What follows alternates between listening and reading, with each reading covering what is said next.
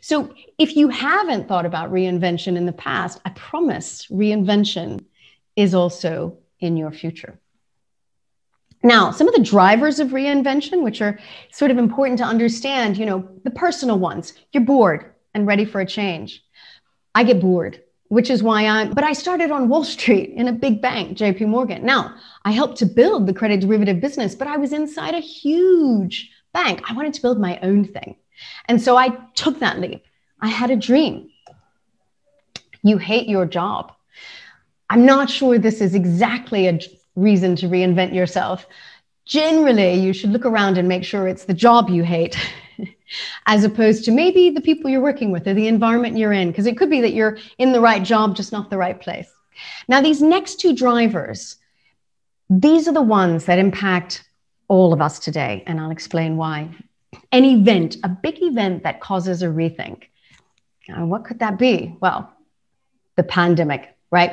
So many people have spoken to me over the past 18 months about how the pandemic has really forced them to rethink. And there are so many reasons for that.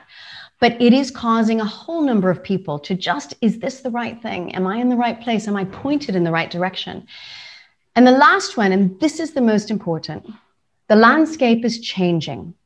The landscape is changing. What does that mean?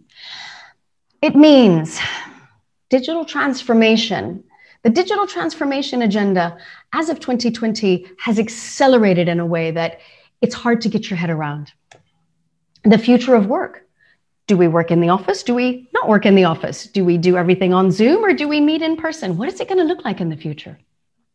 The tech threat. Now, this is for everyone, right? Whether it's fintech or whether it's big tech that you're worried about, or whether it's just the whole host of new people coming into this space and thinking they can do it better. It's a really exciting time, but it can look like a threat.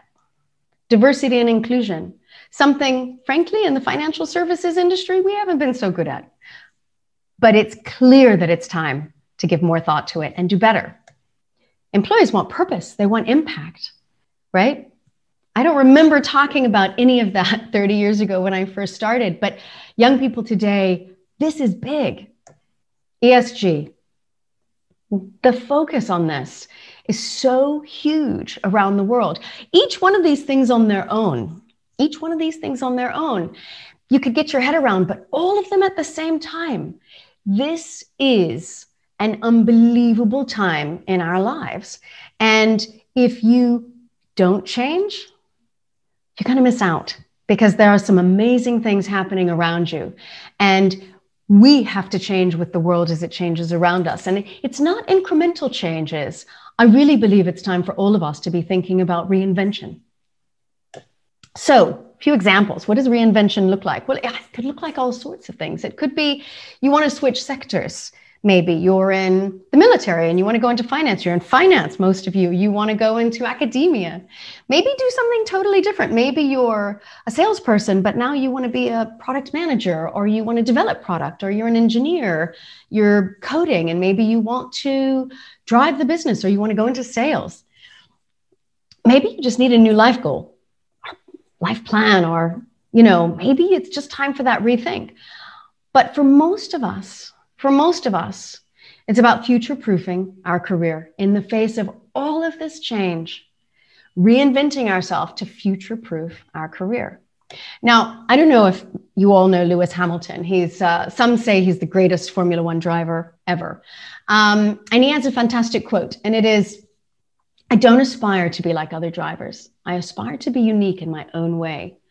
I love this quote because it basically says, while we are all on our own journey, and especially when you think about reinventing yourself, there's no path to follow. Nobody else has done what you're about to do, because you're about to find something that's special to you inside and add things to it, add knowledge and skills, and transform what you can achieve and what the people around you can achieve as well. Now, while your path is your own, I think there are some key principles that I've always followed on my little reinvention journeys, and they're the following. Dream big.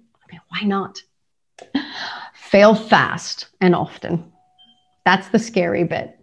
Never, ever give up. This is really crucial. I'm going to talk about each of these a little bit, but if you can remember, dream big, fail fast, never give up. You can reinvent yourself, your business, and the future is bright. Now, when we talk about dreaming big, the fact of the matter is you may not know what you're going to achieve when you're 100. I certainly don't know. I keep telling myself I'm going to do something amazing when I grow up. I haven't hit that point yet. But I do have short and medium-term goals, particularly in the face of all of the change that's in front of us. We should all have some short and medium-term goals ahead of us. But dream big, right? What could you achieve in 3 to 5 years? It could be something unbelievable. But here's the thing. Do not start with thinking about where you are now. Many people, I'm going to put an X on that. Many people think about their starting point is what can they do today and how can they leverage it? That's not the starting point. The starting point is where do you want to be? Where could you be and where do you want to be in 5 years' time? And work your way back and think of all the amazing things that you could then leap forward and do. Don't constrain yourself to where you are. Dream big. The problem is you ultimately have to put yourself out there. Dreaming is one thing, but then you just have to tell people what you want to achieve and what you're trying to do. And it is scary. As you put yourself out there, you tell people about your hopes and dreams. It's like bearing your soul. But this is the best bit. Because when you bare your soul, there's going to be, somebody might laugh. Somebody's going to say, no, it's not possible. Many people are going to say, you're dreaming. Yeah, you are. You're dreaming big. It's going to feel like a fail. It's every time you put yourself out there and someone doesn't understand, it's going to feel like a fail. But here's the thing. J.M. Barrie, he's the author of Peter Pan. He says, we are all failures. At least the best of us are. At least the best of us are. Unbelievable advice. Fail fast. Get that no. Understand why you got the no and deal with it. Every no gets you closer to the yes. Every no gets you closer to where you're trying to go. Failure is your absolute best opportunity to learn. And look, failing fast is the mantra we use in the business world today, right? It's the agile versus waterfall in the tech space, where we don't work on something for 2 years and then launch it and hope it works. That's crazy now. We constantly revisit, are we doing the right thing? Are we doing the right thing? Are we doing the right thing? And you, as an individual, have to constantly get that feedback and keep pointing yourself, take it on board and keep pointing yourself in the right direction. I believe ultimately, none of us, we're not a function of our past experiences, education, jobs. That's just a bio. It's just not very exciting. You're just a function of your future potential. That's the exciting bit, right? Especially with all of this change. What is our future potential? Now, along the way, I've talked about all the negatives. Sometimes people are going to say no. Sometimes they're going to laugh at you when you're trying to do something different. Use your community. This is not actually a picture of a community, but you use your community. And I think of it as a series of concentric circles, right? Just the people that are closest to you, and you sort of work your way out and talk about things as you're developing your plan. Use your community. When people say no, when they laugh, use your community to support you, because your path is your own, but you're not alone. Now, we've talked about all the negatives. What about the positives? The benefits of reinvention. You learn how to embrace failure. It is a hard thing for all of us to do. We naturally want praise, not criticism. And yet we only learn when we get the criticism. You become more resilient because no is suddenly not scary. It's actually an opportunity to learn. You embrace lifelong learning. These changes I've mentioned, they're not going to stop. We're on a speedway at the moment of increasing change around us. Lifelong learning keeps us relevant every single day.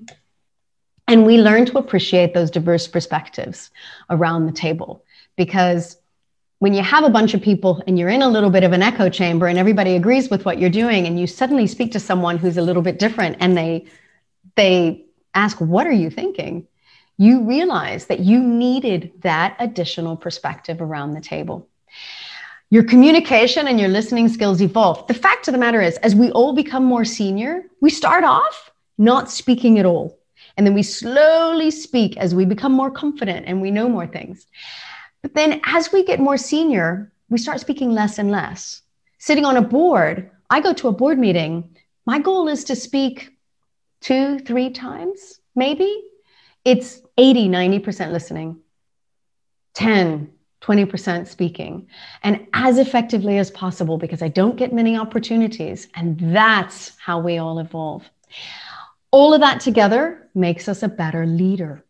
And look, in the world of financial services, we don't have enough leadership and management skills. We haven't really developed that enough, but you can develop it for yourself. You become a better leader. And then you see change as an opportunity. That's the exciting thing. So reinvention, it's in your hands. Everything you're going to hear in this conference is all about all these exciting things that are happening. Reinvention is in your hands. Dream big. Take the leap. Just go for it. Why not? Fail fast and often. Best opportunity to learn. Use your community. You're not alone on this journey. And never, ever give up, because I promise whatever it is that you want to achieve, you can do. This is the exciting thing, right? You reinvent yourself, you reinvent the world around you. And then who knows? Who knows how beautiful the future is going to be? So thank you. Thank you very much.